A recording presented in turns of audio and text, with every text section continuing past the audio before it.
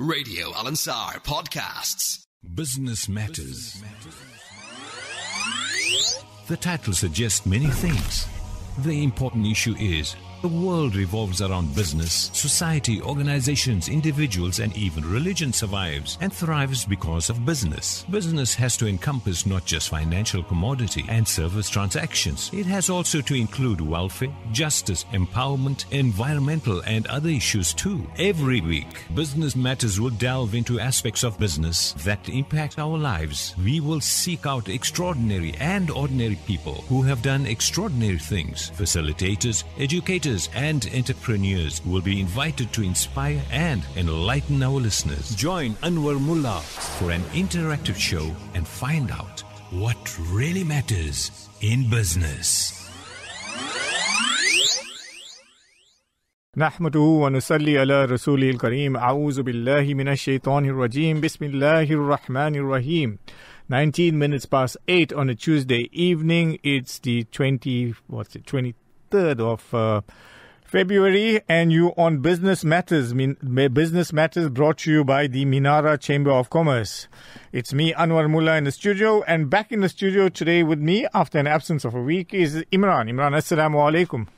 Assalam, and lovely to be back in studio. No pressure this evening. Well, lots of pressure this evening, Imran. Yeah. You'll be interviewing your ex-boss, and with that, let's introduce him. A man that's got a very, very high name and an outstanding name in the investment industry. And tomorrow being budget speech and also reaching the end of the financial year, we're talking to Mr. Abdul Davids from Kagiso Asset Management, and he's going to be talking to us about tax-efficient savings options. Abdul, assalamu alaikum and welcome to Radio Al Ansar. Wa alaikum salam wa rahmatullah, Anwar and Imran, and good to be back with you. Unfortunately, not in person, but nonetheless, good to be part of the show tonight. Abdul, thanks for joining us from Cape Town. I think eagerly anticipating and looking forward to the budget speech tomorrow. We're going to be speaking to Yasmin Suleiman next week on the show about the budget. She joins us every year. Yasmin from Bowman's Attorney is going to talk to us next week about the budget. But Abdul, tonight we're going to try to see how you can save all of us some tax by putting money into tax-efficient savings options. Yes, I think if one can start with the most common ones and the ones that probably give us the best opportunities to save on tax, it's probably what we would call retirement fund contributions. So these would be retirement annuity or pension fund and provident fund contributions. And fortunately for most taxpayers, government has actually increased the allowances. So it used to be about 15% of your taxable income.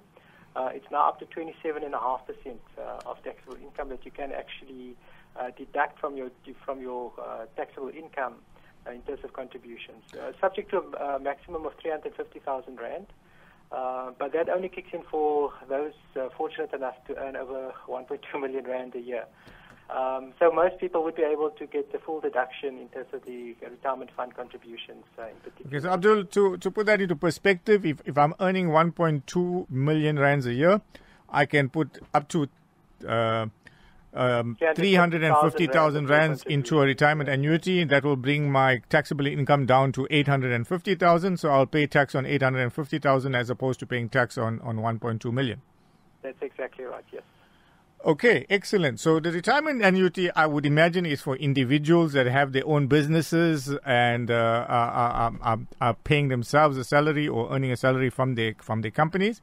But people that are working for companies that are contributing to pension funds, provident funds, they would also qualify for some tax relief. Yes, so most of those people would also, if they are already making contributions to retirement products, they have the option to top those up as well. Okay. Because if you look at what most employers and employees would have structured, would have been around the 15% deduction. Right. So given the changes in the tax laws that are now for 27.5% deduction, most people actually have leeway to increase their contributions by a further at least 12.5%. So I would definitely use that opportunity to top up retirement savings. The reality is that the ultimate purpose of saving should be actually for your retirement. Right. Most people in South Africa has a chronic underinvestment for retirement savings. I think partly because of education, but partly because of the needs of our society and our working population. Most people, do have financial stress and are in distress sometimes, so they don't have the luxury of saving significant amounts for retirement. And clearly, as we know, by under-saving now, it's a bitter harvest when you reach retirement age, and you do have to have access to funds. And a good rule of thumb is to try and save to a point where you can get out at least 75% of your final salary on retirement. Okay, wonderful.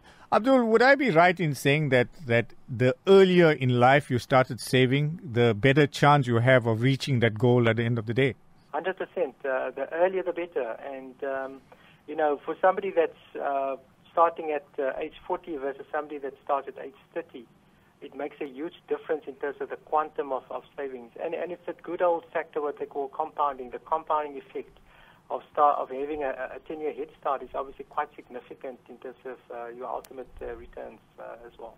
Mr. Davids, jumping back to the retirement fund contributions, so this is obviously, you're getting a tax reduction, which means it's obviously supported by government. What is the rationale for these government-supported saving vehicles? A very good question, and it's an important question to answer because I think it speaks to the heart of, the dysfunctional state that we are in. And that is, as I've mentioned earlier, there is a chronic undersaving in the country, or dissavings as they call it. And it is important because ultimately, as we know, government do pay social grants, etc. But the fewer people that are dependent on social grants when they are pensionable age, the better it is for government in terms of making sure that those funds can go to the really needy of society. And more importantly, I think by having a culture of saving, you actually build up a stock of capital that can be deployed into more avenues to generate economic growth. So an established culture of saving for retirement, creates significant capital stock in terms of savings pools, and that allows, more efficient deployment of those capital to grow the economy as well. Speaking of using retirement funds to grow the economy, one very well-known example of this is the PIC. But recently there has been some talk of touching private retirement funds for infrastructure projects as well. Would you like to comment on that? Yeah, I think it's an important discussion to have, and it's really coming down to the mechanisms in place. In the past, and there's been a lot of talk of what they call prescribed assets, where government might force us. When I say us, I talk about private pensions, as you've mentioned, to invest, for example, in ISCOM debt or to fund struggling SOEs. I think that is very unpalatable for private savers because, as we know, bailing out an SOE is not the best use of capital especially for hard-earned savings of individuals. So I don't think we're close to that at all, and we're unlikely to see any form of that. However, if there are infrastructure projects, I think there's an exciting pipeline of renewable energy projects that are available. Those would be highly return generative, and I think that would be perfectly fine for private pension funds to actually invest in as well. Okay. Abdul, you spoke about the retirement annuities, pension funds, which are used as tax savings methods, and we coming up to the end of February, so this would be the right time. If anybody has any money to invest into these type of things, they would have to do it before the end of this week, or Friday being the last day, to qualify for tax relief in this tax year. Am I right in saying that? That's perfectly correct, and I think very importantly, once the tax year is over, clearly any savings falls into the next tax year. So you literally just have this year. If you haven't used it, it's a use it or lose it. Then obviously new contributions falls in the next financial year or tax year, as we put it. Okay, Abdullah, a more recent introduction is the tax savings account. You want to talk to us a little bit about that? Yeah, I think this is probably what should excite our listeners the most because it's by far the simplest, easiest, and most cost-effective way to not only start investing, but also to really save on tax in a significant way. The reason I say that is that effectively your entire profits and capital gains that you make on tax-free savings accounts are totally tax-free. And I'll get to that in a minute. Let us first talk about the format of the tax-free savings, or the TSA as we call it, tax-free savings accounts. So government introduced this a couple of years ago. Again, to Imran's question on the rationale, it's basically to make it more conducive and attractive for people to save, mainly for retirement, but also just save in general as well. So how it works is that initially one could save 30,000 Rand a year. That ratcheted up to currently about 36,000 Rand a year, with a maximum lifetime contribution of about 500,000 Rand. Okay. So certainly, I think for most of our listeners, that is still a substantial amount to be saving, 500,000 Rand over roughly about a 10-year period. So your contributions are capped at 500,000 Rand. But really the magic of the TSA is that, let's say you've invested in a high-growth, listed vehicle or, private company or etc. What effectively would have happened is that, say, in year 15 or year 20, the value of your total investment, bearing in mind you only invested 500,000, is say R1 million. So your capital gain would have been another 500,000 Rand. Sure. That entire 500,000 Rand is totally tax-free to you. So you don't have to pay any. There's no. Does have capital gains tax. So anybody that, in the ordinary course of business, would have made a capital gain, that would have been subject to some form of taxation. The other beauty of the TSA is that any dividends or income that is generated, from the underlying investment product, is also taxed as well. And as we know, there's an inclusion rate for interest and dividend taxes in South Africa as well. So you get three very lucrative tax breaks and tax opportunity savings in terms of dividends, income on interest or profit shares from Sharia-compliant sort of investments, and then also the saving on any potential capital gains taxes as well. So the real benefit of the tax-free saving account is to be had at the end of the term of the investment, whereas when you're investing into a retirement annuity or a pension fund, the benefit is had at the beginning. That's right, to an extent. So as I say, what the taxman giveth, you always take it as well at some point. So for retirement products, the tax break is on the contribution. But where they get you is on the withdrawal, because that's typically where the taxes then come in as well.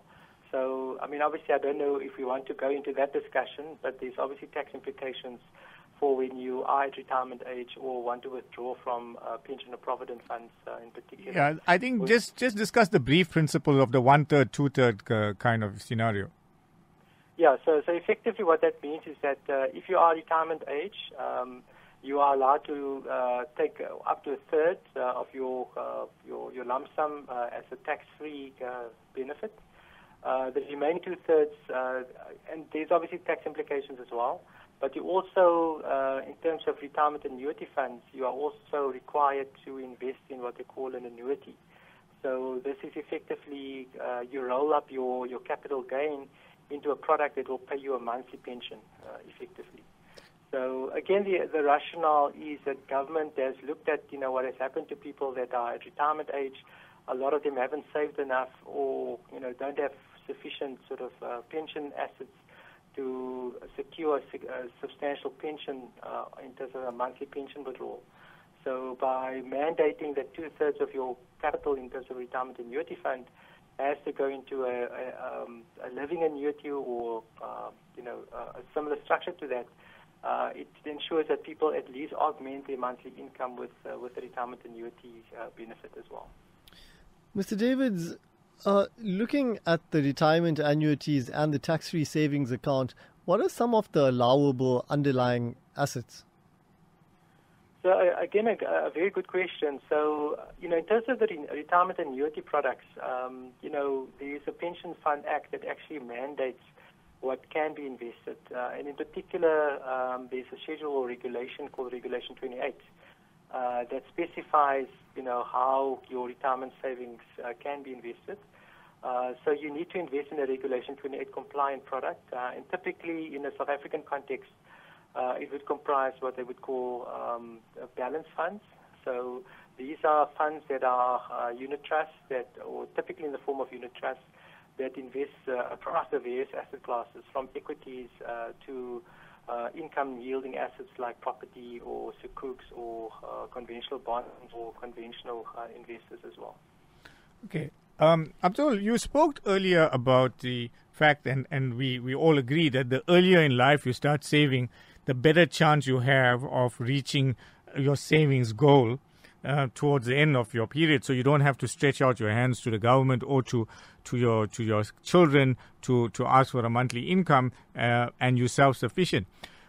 There is also another factor that influences the investment payout at the end of time, and that obviously is the growth on the investment. So it's critically imperative that one chooses an investment manager or an asset manager that is performing consistently over a period of time. Now, we all know we've been through 2020 and we've had COVID, and COVID has influenced investments, lockdowns throughout the world, etc. So even if you're investing in foreign assets, you would have been affected. But I read with interest, and I was going through some numbers earlier today, and your flagship Sharia-compliant fund, the Kagiso Islamic Equity Fund, on a 6 months basis, is showing a return of 23%. On a 1 year basis at 19%, and that's phenomenal considering the period that we've lived through. So congratulations to you once again. I know you've won another Raging Bull Award this year. You've won many Raging Bull Awards the previous year, which is for all the hard work that you've put in. But certainly there must be something that you're doing right that can lead to this consistent performance. You want to take us through some of the backgrounding? Yeah, shukran for that, Anwar. And obviously, it's always quite pleasing to generate good performance for our clients. And certainly, I think, from the March volatility that we saw last year, markets declined by about 35% as we went into the hard lockdown. The 1 year anniversary is coming up next month of the hard lockdown that we saw. But there's been a strong recovery. There's been a strong recovery. Yes, we've seen a very strong recovery, and I think part of that recovery has been the stock selections that we've had in our funds, most notably in some of the resources companies, but certainly some other companies have done particularly well as well, like Omnia, for example. So certainly, I think in a market that has seen such significant volatility, and I think we've been in the fortunate position that many of our senior investment team members have lived through many of these market cycles. We've got combined over 160 years of investment experience. So we always knew that, with a significant decline in markets, there would be a rebound, especially given the economic backdrop globally, where governments have obviously substantially stimulated the economies. Global interest rates are at record low levels. So the environment is quite conducive for strong equity returns as well. Okay, Imran Mullah is smiling broadly because he says that part of your performance is due to the fact that he did research into the right companies while he was working for you in Cape Town. I did not say that. We trained him well. We certainly trained him well. Yeah. Mr. Davids, let's take a closer look at Kagiso for a little while, for the few minutes that we do have left. In terms of the retirement annuities and tax-free savings account, from a Sharia perspective, what does Kagiso have on offer? Very good question. So, alhamdulillah, most of our funds are available, in the tax-free savings vehicles. Starting from our conservative funds, which is the Islamic High Yield Fund. So this fund is particularly, attractive for people that are focused on capital protection and capital preservation, and are looking to augment their pensions or monthly income with, a high-yielding investment. So, and certainly, the fund has been doing very well over the last year. It's actually outperformed quite a few of the other balanced funds as well. So that would be the first fund, and then our moderate to a higher sort of risk fund, the Islamic Balance Fund, and then also our Islamic Equity Fund, and also our Global Feeder Fund would be available as tax-free savings vehicles. So really the choice is up to the individual investor in terms of how they want. And typically for, tax-free savings accounts, you don't have to worry about the tax implications. So So you can really go to town in terms of selecting the appropriate funds for that. And then on the retirement fund spectrum, I think the good news there is that our funds are available on most platforms that are offering retirement funds or retirement savings products. And a lot of those platforms have access to our Islamic Balance Fund, and even our Islamic High Yield Fund is available on some of those platforms as well. Okay, when talking about the Islamic High Yield Fund, obviously we've seen a period where interest rates in the country have come down quite considerably. Would that have an impact on the returns from the Islamic High Yield Funds, or what we would term the income funds? Yes, certainly it would. As I've mentioned, I'll just explain how the income fund works. Right. So the income fund is mandated to only have a maximum of about 10% in traditional equities, although it can invest up to 25% in property or listed property companies or REITs in South Africa. The rest of the fund has to be invested in what we would term sukuks. And in South Africa, there's effectively just your conventional banks with the Islamic windows that are offering sukuks. And a lot of the sukuks in South Africa are priced off, what they would call the yield curve. So in March last year, quite a few of the sukuks were yielding quite attractive rates. But in response to the weaker economy, the Reserve Bank has cut interest rates by 3.5%. So commensurately, most sukuk rates have declined by a similar quantum as well. So to the point where on 1 year sukuks, you're struggling to beat inflation. So the challenge for us as income fund managers is to try and best optimize between the lower yield versus the longer duration typically. We certainly think that we've managed to do some of that by locking in quite substantial and much higher yields, albeit for longer duration, just before the rates started to come down. So certainly for investors in our fund, they should still benefit from an average yield that is better than what you would get out on a 1 year basis from conventional sukuks as well. Yes, and again, due to the fact that interest rates have come down so considerably, many people were using the Islamic windows at traditional banks, for example, the FNBs of this world, and those returns have come down quite significantly. When you look at some of those returns now, they look pretty horrendous. So I'm sure there must be a flight of funds away from those type of products more into the income type of funds that you are offering. Yes, we've certainly seen that. Our income fund has seen significant growth in the last year. But this is actually a global phenomenon. I mean, if you're looking at what's happening in the U.S., where their interest rates, their benchmark 10-year treasuries went below 1%, for example. If you're an income investor, there's very little opportunity for you to get even close to 1% in any sort of savings vehicle in the U.S. So a lot of those investors have been pushed into the equity market in search of both capital growth and a bit of yield.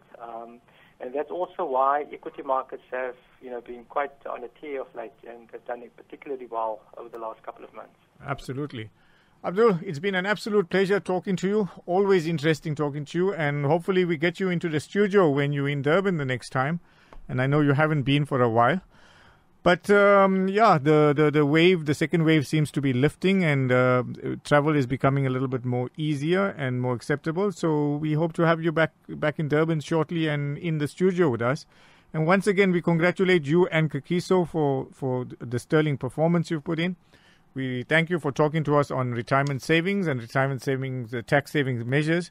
And we all look forward to the budget again tomorrow. Fantastic. Thank you very much. And I'll certainly take you up on that offer to visit Durban again. Thank you. Absolutely. Lovely having Abdul on the line with us, Imran, your ex-boss. Yeah, always nice chatting to Mr. Davids. Very insightful and very knowledgeable. Definitely one of the better bosses I've had. No offense. Okay.